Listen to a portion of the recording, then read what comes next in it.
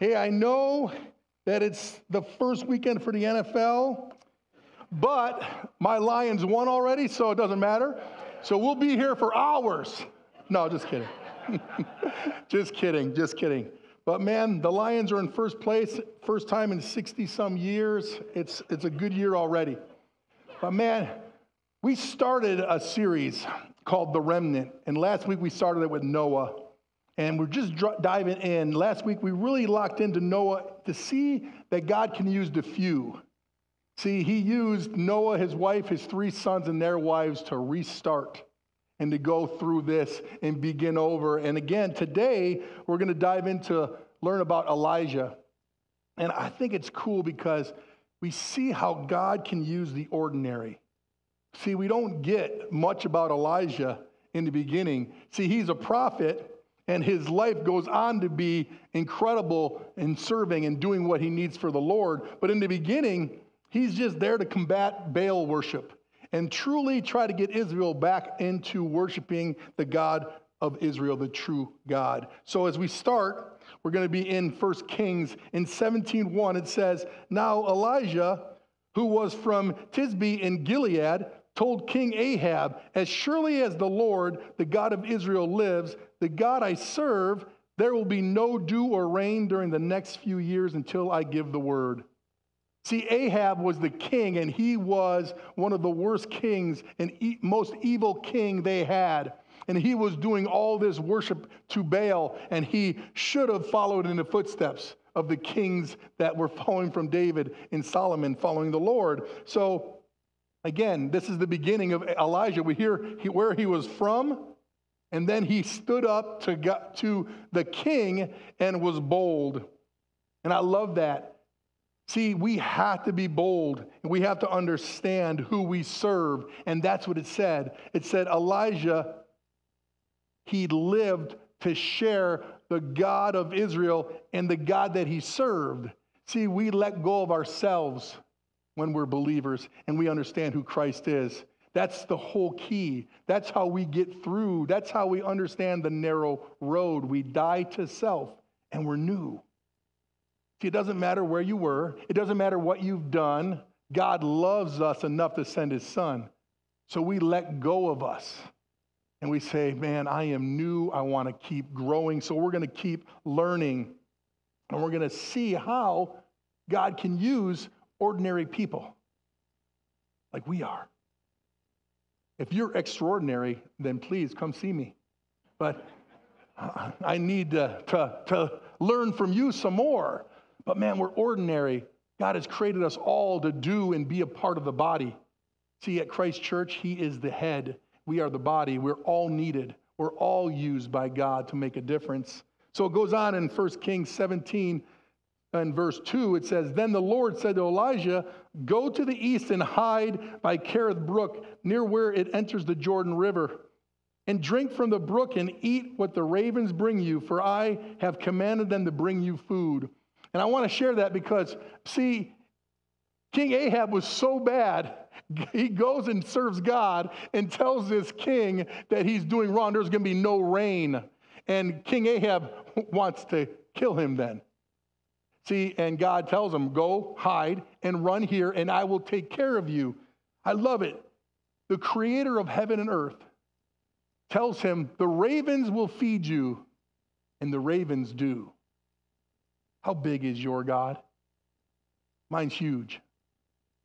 See, he'll take care of us in any means he can when we sincerely seek him and we desire to learn and to serve him and to let go of ourselves.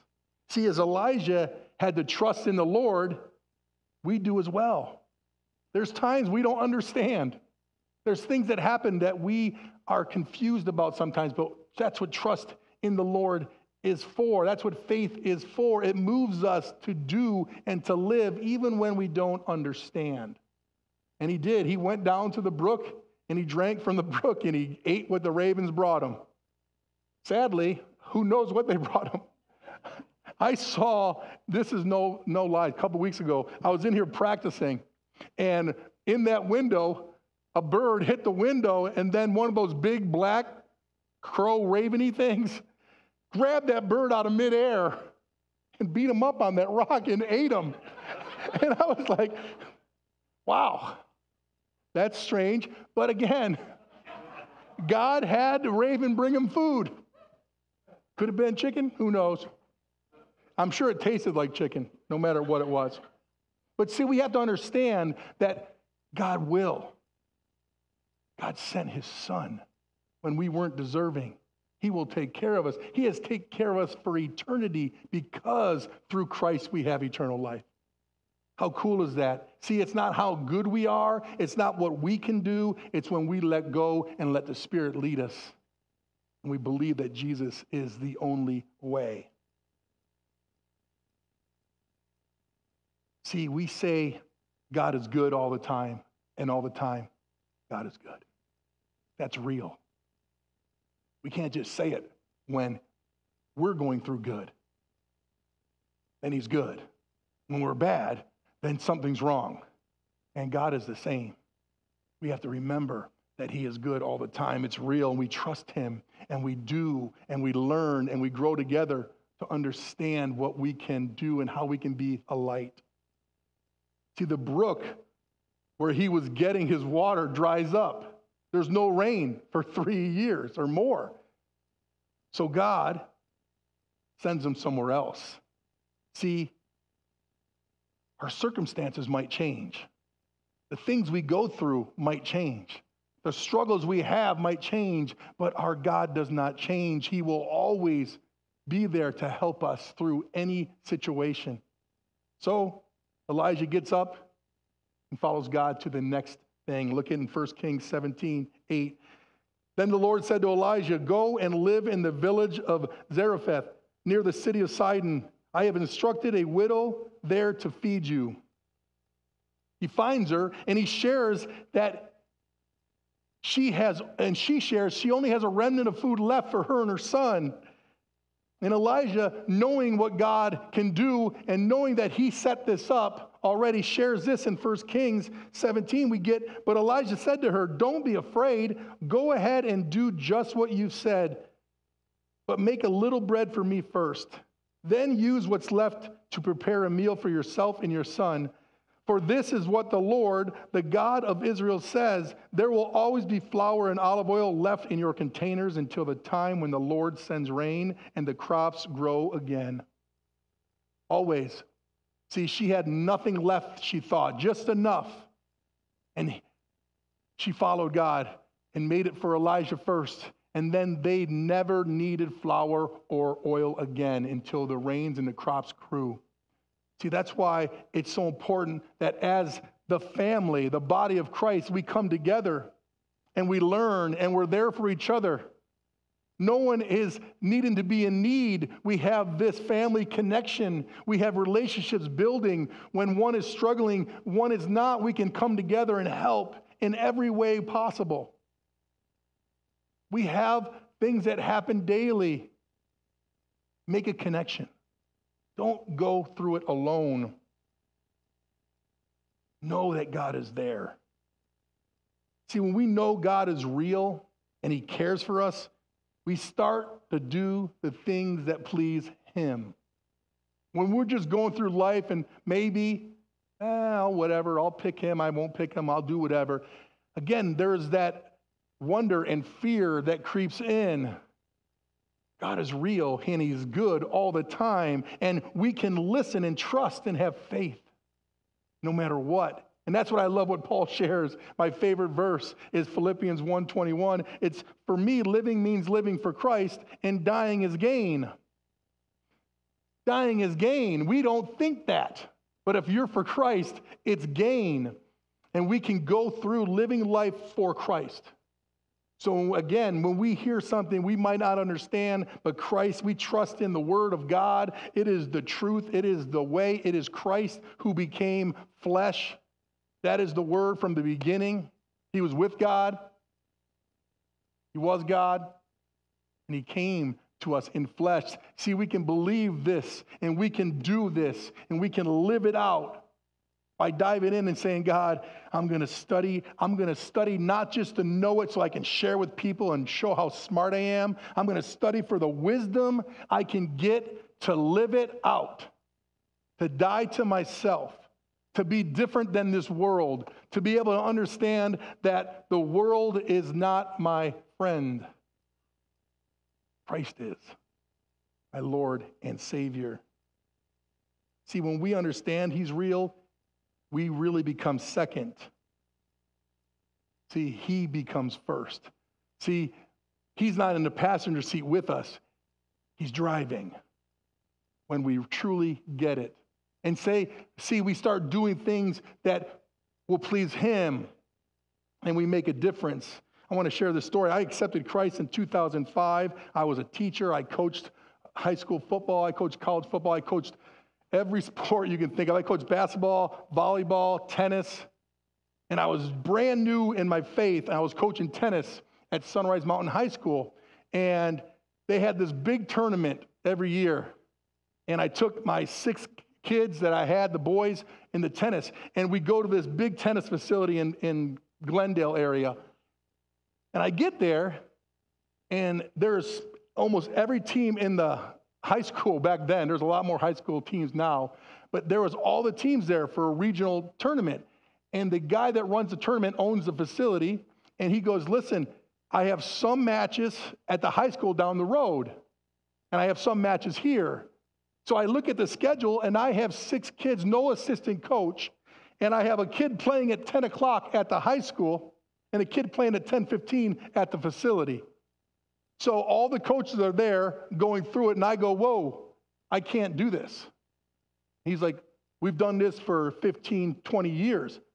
This is the schedule. I go, I can't send my kid to a different school if I can't be there with them. I'm the only coach. Their parents have given their kids to me for protection and safety. I cannot do that. He goes, what are you going to do? I said, I will take all 6 of my kids at 10 o'clock, and we'll play there. And then we'll take all 6 of my kids when that match is done, and we'll come play the other match. He goes, that will mess up the tournament hours. I said, you should have thought of that. But see, this is what I believe, because again, I'm under the care of these children that I have, or these kids. And again, we can choose, and they were angry, and they weren't excited about it. But we waited, and we did it. And again, they were angry, and they were all, and we got to be okay with it. See, when we understand, like Elijah did, go tell this king, go share this. You serve me, I'm with you, we can do difference. And I love it because I had a couple coaches came up to me and said, man, thank you. We've been trying to do this for years, but we just didn't want to change it. I was like, man, when you let go and let God, you'll do things when you think you can't, and he will lift you up to do the right thing. Now, do you believe he's real? Then you'll do it. If he's just a patch you need when you need him, you won't do anything for him. See, your life will still be for you. See, we will have the reverent fear that leads to wisdom, and we will choose right living. All you have to do is please God. You don't have to please this world. If you do what God wants you to do and he says, well done, good and faithful servant, it doesn't matter who's angry with you here. Again, you should not care. You should be growing every day. And it's getting tougher and tougher because we're here at this timing and they're trying everything they can to shut down our beliefs and shut down our Christian values. Look at this quote from John Bevere. I'm reading a book called The Awe of God. He says, to fear God is to esteem, respect, honor, venerate, and adore him above anyone or anything else. That's good right there. But look what it goes on to say. It says, when we fear God, we take on his heart. We love what he loves and we hate what he hates. Notice, it is not to dislike what he hates, rather it's to hate what he hates. What is important to him becomes important to us. What is not important to him becomes not so important to us. See, when we fear God in a reverent way, we start to think, will this please God? Before we think, will it feel good to us? We can say no to this world. See, 1 Kings goes on in 17 and 15, it says, so she did as Elijah said, and she and Elijah and her family continued to eat for many days. See, the fear that was creeping in her, I have no more food, I don't know, to, all right, you say it, and God, it came from God, I will do it, and they were taken care of. See, as life happens, things in this world change. We should be grateful we have a God that does not change. We talk about it all the time. Don't listen to progressive Christianity. Christianity does not change. Christianity is Christ-like. That's being like Jesus, who is the same. He doesn't change to fit into the world. He stands above to fit in to what God did. He died because he did what God wanted him to do. God in flesh, he says, if you can take this cup, I'm good with that, but not my will be done, yours. That's all we need to do. Die to self and say, God, I need your will. I know it's the only way. See, even in the hard times, we should thank God and live for him. Because our free gift, listen, our free gift is eternal life through Jesus Christ. It's free, but you have to accept it and use it. It's the easiest thing to see. If someone gives you something free and you never use it, it's not a gift. You have to live for Christ. Not for you and then patch on whatever you want. What I need them now. It's living and active. It's sharper than a two-edged sword. It's real, and we get to have it. And we should desire, we should be cheerful every single day. Because look at, I love this. This is one of the coolest stories in the Bible. We see Elijah's done hiding, and he's praying for the rain to come back, and now he is going back. And he says to King Ahab, I love this. He says in 1 Kings 18 and 19, I have made no trouble for Israel, Elijah replied. You and your family are the troublemakers. For you have refused to obey the commands of the Lord and have worshipped the image of Baal instead. Now summon all Israel to join me at Mount Carmel, along with 450 prophets of Baal and the 400 prophets of Asherah, who are supported by Jezebel. See, he goes, okay, king, let's do this. You bring your 850. See, Elijah thought he was the only prophet left. And he's bold. You ever been on that? You're on your own, and there's everyone around you is worldly, and you're it. Can you stand up? Man, you got to stand up because God is with you. See, he thought he was the only one. That's why I love it here, Christ Church. It's a place to call home. You always have someone here that has your back,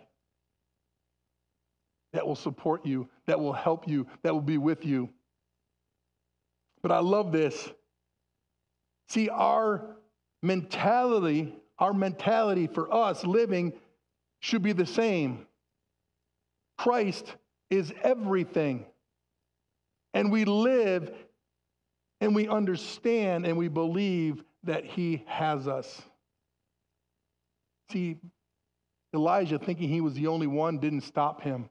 He still brought this king and said, bring all of Israel to see what's going to happen. And it goes on in Kings 18:22. It says, then Elijah said to them, I am the only prophet of the Lord who is left, but Baal has 450 prophets.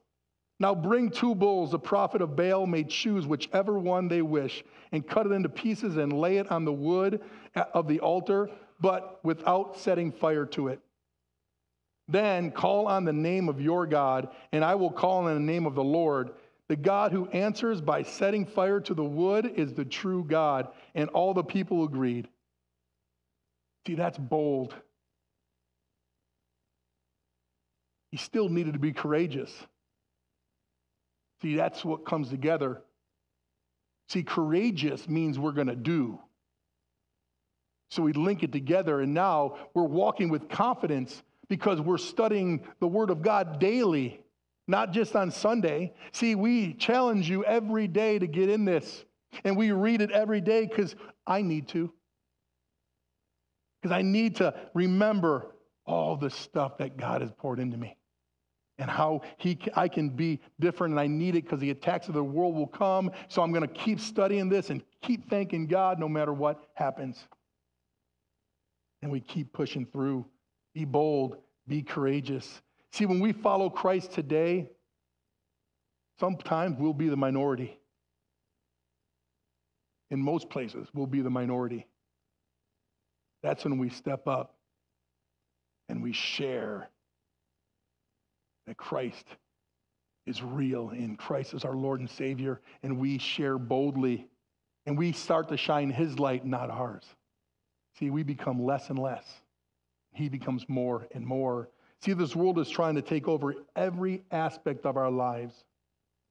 See, the news only shares what they need to. Schools are pushing things that undermine parents and teach sin to be okayed. See, they're using fear to control us in every single way. We don't need to fear. We have the ultimate. We have the King of Kings and the Lord of Lords. There's nothing to fear here. We just keep pushing through. See, we can be bold to speak out with His wisdom and then have the courage even when it might not be popular. See, the prophets of Baal went first with no success. Look at this story. 1 Kings 18:27 goes, about noontime, Elijah began mocking them. You'll have to shout louder, he scoffed, for surely he is a god. Perhaps he's daydreaming or relieving himself. Or maybe he's away on a trip, or he's asleep or needs to be awakened. See, their God that they worship with 450 of these prophets did nothing because he is nothing. I love it. Have that boldness. Have that courageous power in you because the Holy Spirit lives in you. We say this every week almost. If you do not know Jesus as your Lord and Savior, today's the day. Come see us. We're here after church. We stick around. We want to talk to you. My wife is here. Kaylee is here. Trace is here. I am here. Let's start this journey because it's the best journey you'll ever choose. And then you'll be able to live and start growing and be bold and have a power and a joy that the world cannot give. See, there is no peace of heart and mind in the world. Well, how do you know that? Because the Bible says it. In John, Jesus says it. I offer you a gift of peace of heart and mind that the world cannot give. See, money won't do it. Pleasures won't do it. Opening up to whatever sexual immorality you want or greediness you want or whatever you think you can get, it won't do it. They're struggling all the time until you release. You say, I want peace and joy, and I want my mind to be renewed every day into you. And we do it. See, the story shows that no matter what they did, Baal was nothing but an idol. We get caught up with many useless idols as well. What useless idol is present in your life? Let it go. Phones, TV, food, money, football. See, they all make us dumbed to the world. And again, I love it. I'm going to go home and watch some football.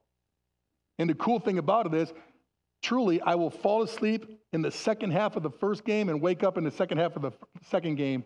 So I really get the beginning and the end of something. But again, it doesn't control me anymore, and it used to. I coached football, college, and high school, and that's all I did nonstop for 12 or 6 months of the year. And I had to say, God, and people ask me, when I accepted Christ, I left everything in my past. I left teaching. 18 years of teaching, I just stopped. I didn't even tell my wife. I resigned and became a pastor. I came home from summer break, and I just left teaching, and it was so amazing. My non-Christ-following principal, school was starting in 2 weeks, and I came to him and said, hey, I have a chance to go full-time ministry. Can I get out of my contract? He said, I'll do one better. If you don't like ministry, I'll give you your job back. No one gives up PE jobs. Listen, I didn't have to grade a lot of papers. I got to play a lot of sports. I could pump up any ball at whatever weight they needed to be air pressure-wise. No one gave that up. Summer's off. See, I just dropped it because God called me to ministry, and I knew it was a calling, so I could not even care, and people tell me, but what about your retirement? See, God will take care of us. See, he'll have the ravens feed me something.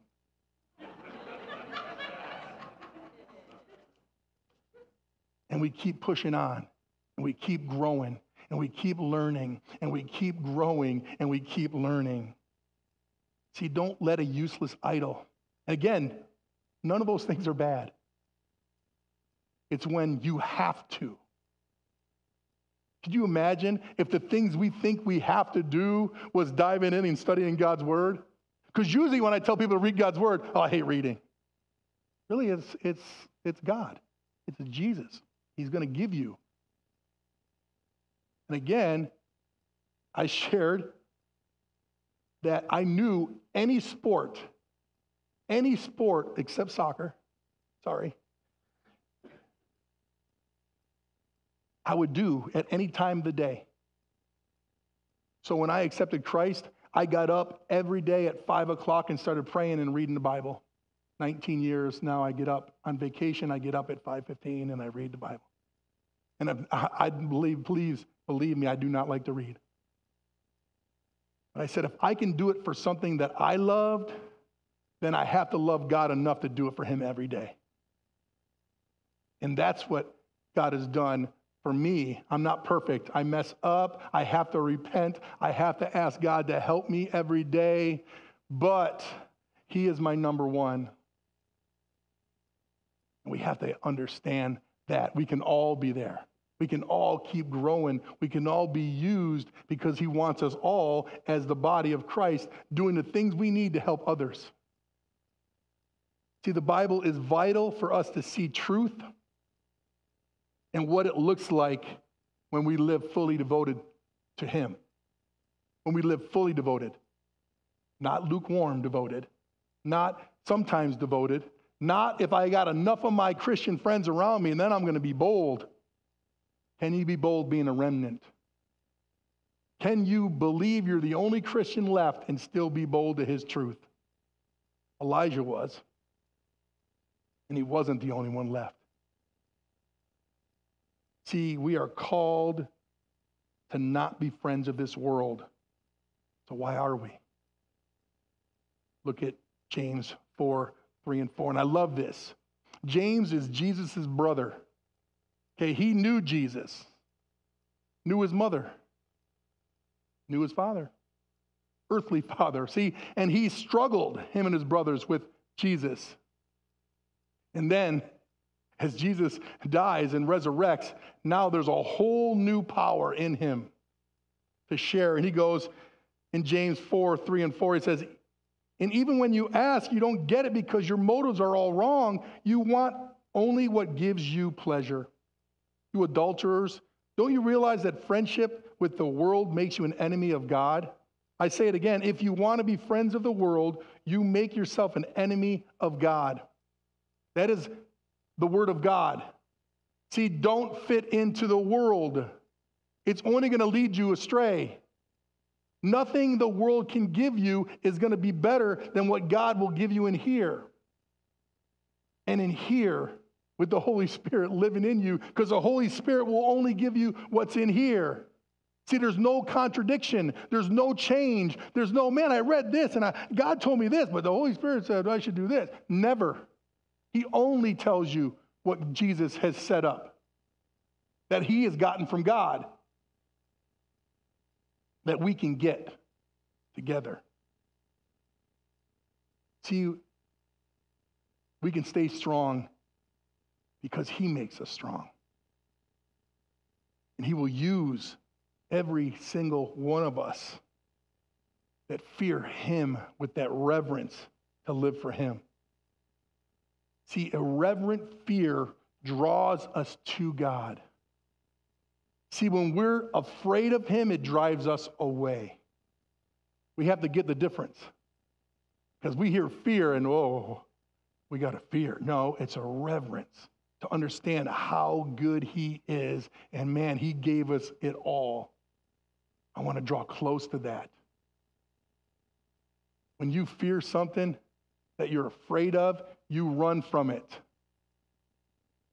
That's not our God. He wants you to draw close. See, Elijah, after nothing happens, he builds an altar with 12 stones representing the 12 tribes of Israel. Then he digs a trench around the whole thing to hold water. Then he throws wood on it and pieces of the bull. And then he tells them to pour water on it 3 times. There's so much water on it, it fills the trench. See, he starts adding extra things because their God couldn't handle the regular thing.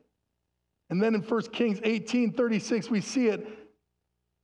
At the usual time for offering the evening sacrifice, Elijah the prophet walked up to the altar and prayed, O Lord, God of Abraham, Isaac, and Jacob, prove today that you are God in Israel and that I am your servant. Prove that I have done all this at your command.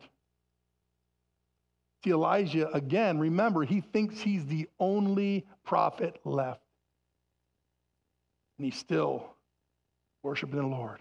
Prove that I'm serving you. Prove that this is you doing this, not me. We may be in the minority, but we are mighty when we understand that we're his servant. And we live our life to serve him. And we desire to do that fully. See, we're all in. See, we're holding the line. We are doing things with unwavering faith because we're full. See, that's our mission this year. Hold the line, have that unwavering faith. Unwavering faith. That's in bad times, in good times. See, fully means fully. It means with prayer. I love it. Tuesday night, we have prayer and worship to our God that is the mightiest, the all, everything, created heaven and earth. And we have a Lord that came in flesh, that is God, that said, I am the Lord of Lords and the King of Kings. We get to come Tuesday extra to say thank you and worship and praise. See, Elijah prayed for God to do. We pray as well. And we worship him in spirit and truth. That's so important for us to understand. Look at John 4:24. It says, for God is spirit, so those who worship him must worship him in spirit and truth. See, you can't worship in spirit only. He has a truth. His truth is real. No matter what we want to say, his truth is real. He set it up. We learned last week with Noah. Why did he have a husband and a wife on the boat? Why did he have, make sure you bring male and female? He set it up so we can make life happen. That's why our God is perfect. You have to understand spirit and truth. It's not just truth, it's not just spirit, it's not just love, it's love and truth and spirit and everything that comes together with who God is. Look at what James says in 5:16 and 18. Confess your sins to each other and pray for each other so that you may be healed. We're a place to call home. Tuesday, come pray with each other. I don't think there's Tuesday night football. There will be soon, but not yet. See, the earnest prayer of a righteous person has great power and produces wonderful results. Elijah was as human as we are, and yet when he prayed earnestly that no rain would fall, none fell for 3.5 years. Then, when he prayed again, the skies sent down rain, and the earth began to yield its crop. Man, that's understanding who you serve. Don't start anything without prayer. See, the relationships we build will be priceless when we start letting go and start seeking him. It can turn if we forget for a moment. See, when we forget to pray and we start living life again and we get lax and we're comfortable and we start doing our prayer and devotion time get less and less, we get caught up in the world. Look at 1 Kings 19, 1 and 2. It says, when Ahab got home, he was so angry because Elisha not only did that and God took the sacrifice up, he killed 450 prophets of Baal and 400 prophets of Asherah. He killed all the prophets that had for those gods, those false gods. And he says, he was angry at what Elijah has done, and he told Jezebel, including the way he killed all the prophets of Baal. So Jezebel sent this message to Elijah: may the gods strike me and even kill me if by this time tomorrow I have not killed you as you killed them. See, he just saw and did great things, and then Jezebel sends a letter saying that the God that did nothing is going to kill you, or I'm going to have you killed because I'm praying to him, and he runs and flees. See, Elijah acted like the world. Not someone who just showed boldness and courage. Verse 3 goes on to say, Elijah was afraid and fled for his life. He went to Beersheba in the town of Judah, and he left his servants there and went off by himself. See, Elijah knew Baal wasn't a god. He knew he could do nothing, but he got caught up in again because he let this woman, this Jezebel, share that she was going to have him killed. See, we get tired when we think we're alone. I want you to understand, he thought he was the only one. And he thought he was alone. And I love it because God tells him, you're not alone. There's 7,000 others that never bowed down to Baal. You're not alone. Look around. Don't let the world get you, because the more you do it alone, the harder it is. Because you're going to start believing the things people lay and start telling you and start sharing with you. You're going to start believing them, and you're going to start getting yourself farther and farther away from who is the one. So I want you to think of this as your take home today. Number one, we are never closer to defeat than in our moments of greatest victory. I know that's tough, and I saw it and I loved it, and I'm studying it. What the heck does that really mean? But we are never closer to defeat than in our moments of greatest victory. They have this is quoted by two people, and here's what it really means. It means that when we feel like we have won and are invincible, we may let our guard down and become vulnerable to defeat. It's a reminder to stay vigilant even when things are going well. See, he should have been at the top of his game. He just killed all these prophets, and God just showed everyone in Israel who God was. And in that victory, who knows, he gets comfortable and he gets afraid. See, we fight and we dive in and we learn and we grow and we let God lead us. And man, those moments of greatest victory are there because we step through them. But defeat is right there, because if we let go, and we're easily taken up by this world. Number 2, we never are as alone as we may feel. God is always with us. I want to share this. It won't be in there. 2 Chronicles 7:14 says, and I love this. It says, then if my people who are called by my name will humble themselves and pray and seek my face and turn from their wicked ways, I will hear from heaven and will forgive their sins and restore their land. How cool is that? Even when we mess up and we act like ourselves and we get caught up, and like Elijah, he did all this stuff. God, I'm your servant. I'm going to do this. And all of a sudden I get this letter. Oh, now fear sets in. He goes off and hides, and God shares with him. See, when we turn to him and repent, he's right there. And pray every day that this world will stop the madness, and that we as believers will step up and we'll start being bold, and we'll start pushing back to the lies of this world, and we'll start living with more people coming on together to start making a difference. You're never alone.